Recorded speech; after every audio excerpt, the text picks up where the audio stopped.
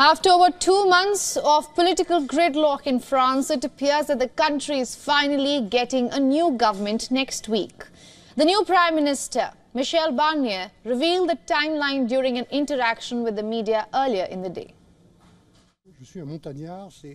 So next week, I am going to form a government with serious ministers and a government that will be balanced, representative and plural.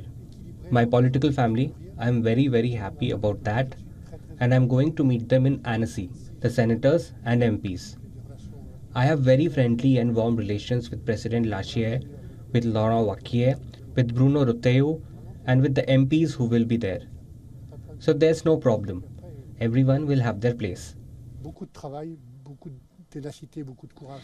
It was only a few days back that President Emmanuel Macron announced Barnier as the new Prime Minister. Finding a Prime Minister who is accepted by all parties and does not face a no-confidence vote, at least immediately, was the first challenge. And the next is for Barnier to find a balance between all parties across the ideological spectrum when it comes to representation in the cabinet.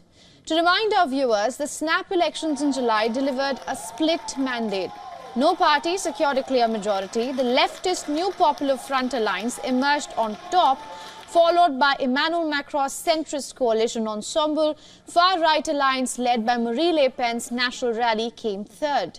And at the moment, several meetings are underway. Leaders across parties are eyeing a government portfolio, and Barnier has emphasized that he is open to work with lawmakers on the left as well as right. But the Prime Minister is on a tight deadline. The government is expected to present a draft government budget for the year 2025. That's slated for October 1st.